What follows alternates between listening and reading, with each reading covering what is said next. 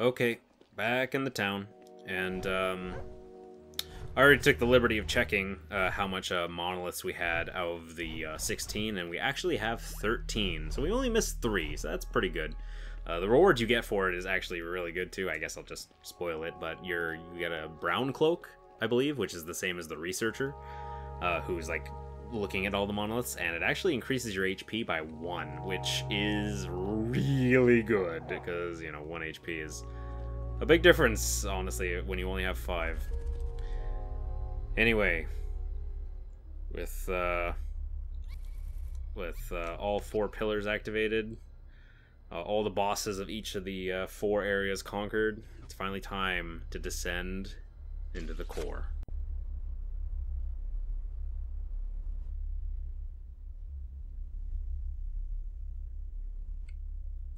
We got our little pink drifter buddy with us. Blue cloak, snazzy blue and white cloak. And we're gonna bring them straight to the depths of hell.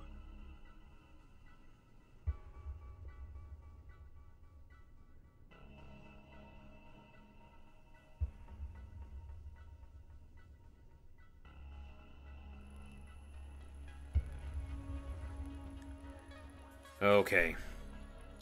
Welcome to the core. Yeah, the darkest depths of whatever this world is a pretty foreboding place, and I think we all know what's lying at the very bottom of it, if we can even make it to the bottom of these stairs without collapsing.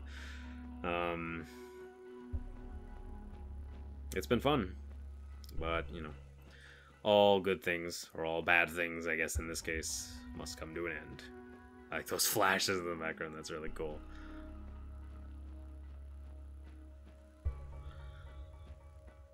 Okay. Let's do this.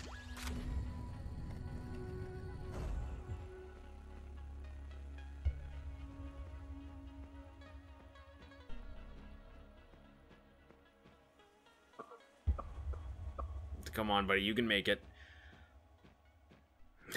5 medkits. Yeah, you know what's coming.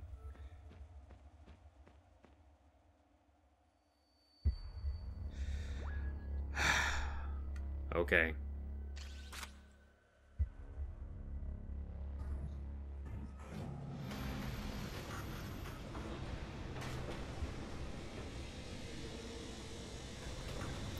The core.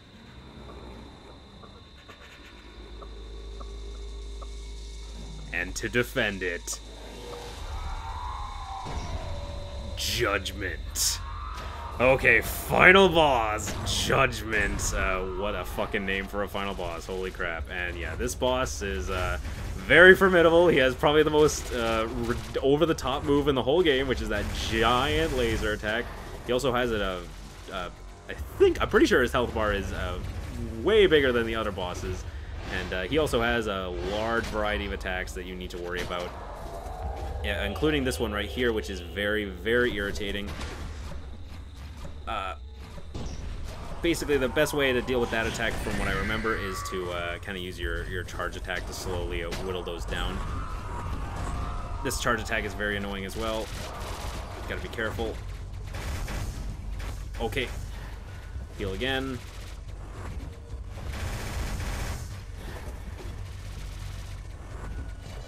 Oh shit.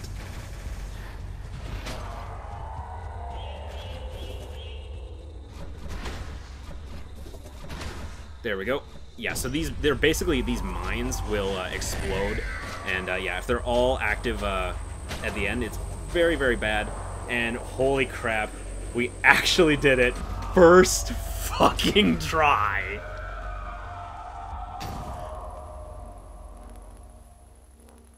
Holy crap, my heart is pounding fast. That boss is nothing to mess around with. Jesus Christ. Okay. Let's get the hell out of here. And don't even try dashing, because you'll just end up coughing. Don't even try healing, because you'll just end up coughing. All we can do is run. All we can do is just drift to the exit. Oh, look at that trail of blood. That's not good. Come on, you're almost there.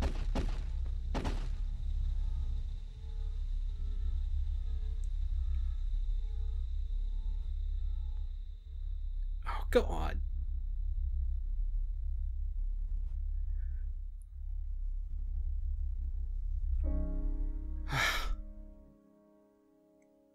We made it. We saved the world. Here's your reward.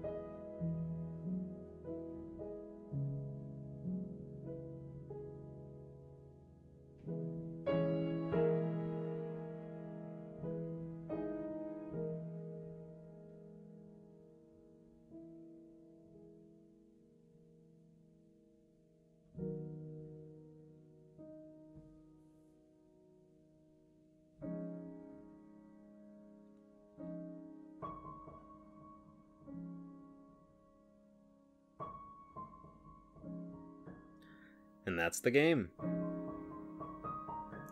So yeah, the game definitely doesn't beat around the bush when it gets to the end. You unlock the 4 pillars, you just go kill the final boss, and that's it. It doesn't take its time, and man, I don't know. Something about that ending gets to me. I don't know. I just really like that ending. It's very minimal.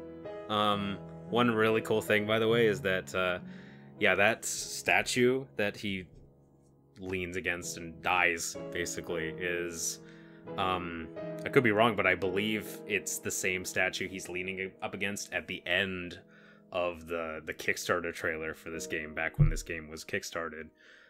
So that's just a cool little thing of like, oh yeah, like he's just, this is the end right there. Also, the soundtrack of this game is very understated for a lot of it. Mainly just ambient synth, but I don't know, that final track as well. Panacea, I believe is the name of it. Just it just, I don't know, it gets to me. I really like that ending. Again, it's very minimal in the fact that, like, you obviously don't get any text or anything, but holy crap, Hyperlight Drifter, I don't know. This game is just really good. I really like this game. What I've been singing its praises for a while, but just, I don't know, the combat is so quick and precise, and you feel like a badass no matter what you're doing, whether it's like long range combat or close range, or like, and again, a lot of the game is understated. Like, even the upgrades you get aren't crazy, or they aren't like game changers or anything, but I don't know, they just, it's just cool. The game is cool. The game is fun. Is the best way I can describe it as well. This game is just a whole lot of fun. Even now, this is my 4th playthrough of the game, I believe, and I never get tired of going through these areas, exploring every little nook and cranny, because there's so much, and there's like every single time there's going to be something that it's like, oh wow, I totally missed that on the first go, because there's so much stuff packed in those 3 environments. Are so well built. Again, I'd say the 4th area, the Barren Hills, is a little bit of a letdown as far as final areas are concerned, but the lake, mountain, and forest are so rich in just the level design and the amount of stuff crammed into those locations. Music is incredible, as I mentioned before. This I'd say is probably one of my favorite indie game soundtracks, honestly. Again, which is great, because when you say like, oh yeah, like hum a Hyperlight Drifter song, you can't. There isn't really any hummable songs. It's just the foreboding like sense of like what the soundtrack brings. Really, I don't know, it resonates well, especially combined with the gameplay and stuff. And I'm probably sounding like a complete rambling idiot right now, but the switch just went dark because I wasn't touching the controller. Anyway, as far as complaints are concerned, pretty much the only nitpicks I have is that some of the stuff can be a little cryptic, maybe not for its best. Like some of the stuff about like it doesn't tell you about like gear stuff and little things like that, where you can't, the internet just kind of had to figure it out. And also, I think it would have been cool if the core had been expanded into a full area, and that might have something to do with the fact that this was a Kickstarter game, and it was a successful Kickstarter. It reached a lot of stretch goals, but the game was delayed quite a bit. Like it took like an extra year and a half, I think, to actually release, and again, something I should mention, by the way, is that a huge inspiration of this game, I could be getting some of these details wrong, I apologize, but a lot of the inspiration for this game from Heart Machine, the developer, came from the fact that the head guy, Alex, I believe his name is, has a terminal illness, I'm pretty sure, with his heart. So he's had to, like, experience that for a large portion of his life. So like obviously there's a lot of like imagery in this game of like bleeding hearts and like a bleeding like broken core, and I think that's like mainly where a lot of the inspiration comes from.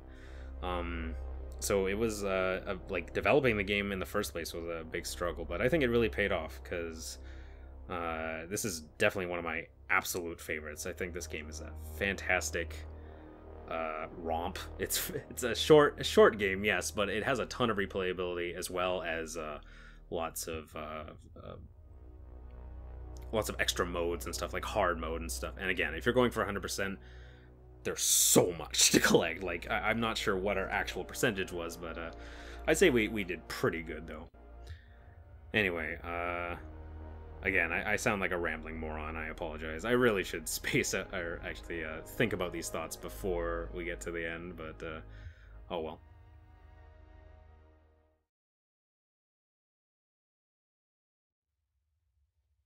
And that's it. And you even get a new title screen too for finishing the game. Notice how it's the unlocked core now instead of the closed core of the original title screen. So that's really cool. So yeah, that is Hyperlight Drifter. Holy crap, this game is great. I can't recommend it enough, honestly. Just so good. Pick it up today. It's on, you can get it on PS4, you can get it on Steam, you can get it on Switch. If I was going to recommend a version, I would definitely recommend probably the Switch version, just because of its new content, but the PC version is also very good as well. Yeah, I can tell you right now, this won't be the last time I play the game. Honestly, as soon as I shut off this recorder, I'm probably going to keep playing, because I don't know, this one, it really resonates with me. I don't know, it's cool. The game is fun. To quote the president of Nintendo, the game is fun. So with that, yeah, this has been Turner4590. I hope you enjoyed. I know I've been covering a lot of indies recently on the channel, but again, indie games, they're just knocking it out of the park recently, and this one is no different, even after 2 years after its release. So I hope you pick it up and enjoy it as much as I have. And with that, this has been Turner4590, and I will see you guys next time.